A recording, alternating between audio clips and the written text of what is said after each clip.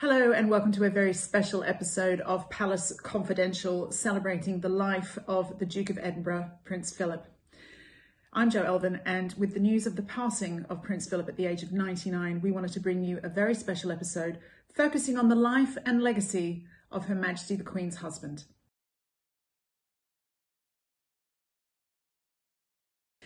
Now, of course, Prince Philip retired in 2017, but that didn't stop him remaining a firm, fond favourite with many of our contributors. And they told their fabulous stories right here on Palace Confidential. Let's have a look back now at some of our favourite anecdotes. Prince Philip has been out and about twice in the last few days. We've seen the lovely Beatrice's wedding photos, but he's had a more formal engagement as well, right? It was a real turn-up for the books. I mean, he's been retired since 2017. He doesn't undertake royal engagements anymore.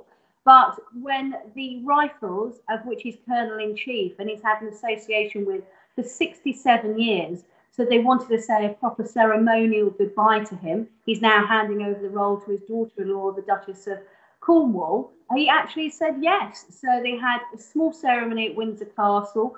4 buglers played some of the Rifles' traditional calls, and they wished him fair seas, which was kind of reference to his own very distinguished naval service.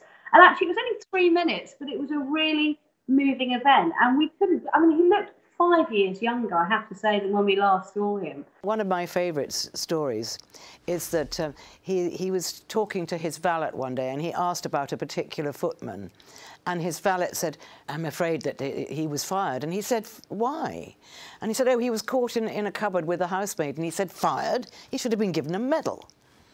So, I mean, he's very quick-witted. I love these little stories about him. Well, I've only met Prince Philip once when I was invited to a party at Buckingham Palace. And surprise, surprise, I wasn't invited back after writing about it in a newspaper diary.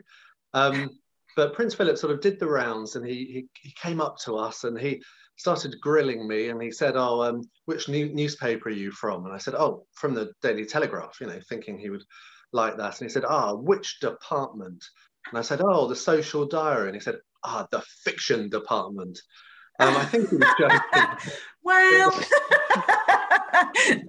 But I do remember on one occasion when he had been ill. I think he might have come out of hospital even, and we were on a job, and kind of we as the press chorus kind of shouted out, you know, how are you, sir? And you know, he turned around and was like, well, do I look bloody ill? You know, he was really snappy about it. But I quite like that. I quite like the fact that he's pretty defiant about it. You know, he's known as the Iron Duke, and you know, and rightly so. As a young man, Prince Philip was delighted to have children and loved babies. Really good with young children, which a lot of men aren't. When his children grew into difficult teenagers, that was really when he wasn't so good, because you know they would sort of flaunt his authority. But the one he's of course closest to is Anne. She is the most like him, and they get on so well. The one word Prince Philip has said to me. Oh, go on, do tell, Jo. He said, ooh, when I was introduced to him and somebody whispered in his ear that I was the editor of Glamour magazine. That's my only exchange with Prince Philip. But what do you think it meant, Jo? All was in great, or all was in probably better than being shouted at. So yeah. One I do really remember was a garden party, which was at Buckingham Palace, and it happened to coincide with the exact date of his birthday. And as journalists, you know, we were chatting to people afterwards, finding out what had been said, and it transpired basically that people had been advised not to mention his birthday in advance of meeting him. And a woman had actually bought him a present, and he had said to her, oh, can you just put it over there, because I don't want to lug it round the garden. And I can sort of understand, because, you know, you don't want hundreds of people saying happy birthday to you when it's that's not meant to be what the day's about. But I think it does just kind of sum him up. You know, he didn't really want to be the centre of attention. He didn't want it to be about him.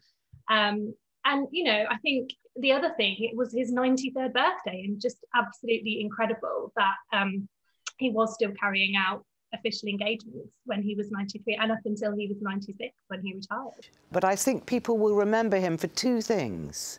One is the Duke of Edinburgh's award, because it has his name attached to it. And sadly, his gaffes.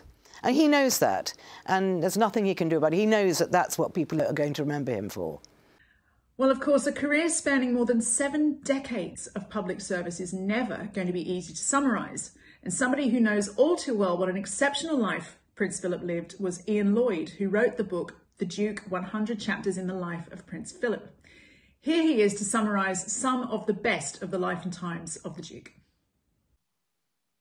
Prince Philip gave an amazing contribution, I think, to this, to the monarchy and to the Queen, a great help. Early on, when the Queen became Queen, he was the consort. He didn't have an obvious role. If you're the Queen consort, like his mother-in-law, Queen Elizabeth, there are certain things that you do that the King wouldn't do. So you divide the role between the two.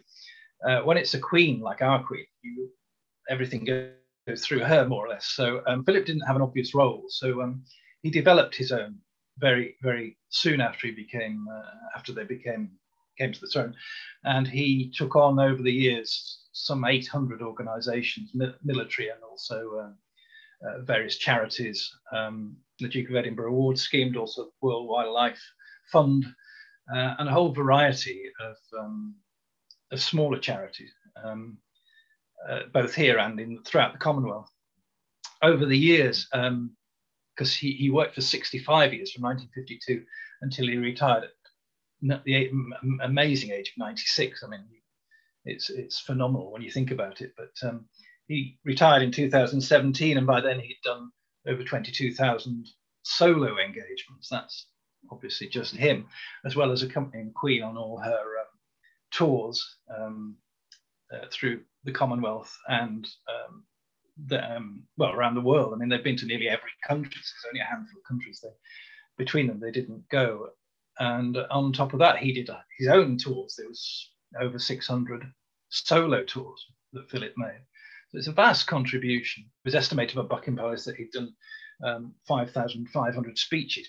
It was all made easier by the improvements in the way we get around the planet. I mean, when the first tour took 6 or 7 months because they had to go by ship to Australia and New Zealand and Canada. They were great imperial tours in the 1950s. But by the 70s, it was possible to fly to Australia for the Queen to open the Sydney Opera House in virtually a weekend. So it was a lot easier. And Philip himself embraced the flying. He apparently Winston Churchill was horrified because he took to the helicopter, which Churchill tried to stop him doing. This was in the coronation year of 1953, and Prince Philip took to flying a helicopter to visit the troops that were coming over for the coronation. He got his RAF wings that year, 1953, and his helicopter wings 3 years later, 1956. And by the end of the 50s, he's also got a private pilot's license. So he flew 59 types of aircraft, which is quite a lot, and completed almost 6,000 flying hours. And he only retired, again, flying in 1997 at the age of 76. So that was a considerable career. He ended it a bit better than Prince Charles, who ignominiously crash landed one of the Queen's jets on a Scottish island, and that was the end of his flying career.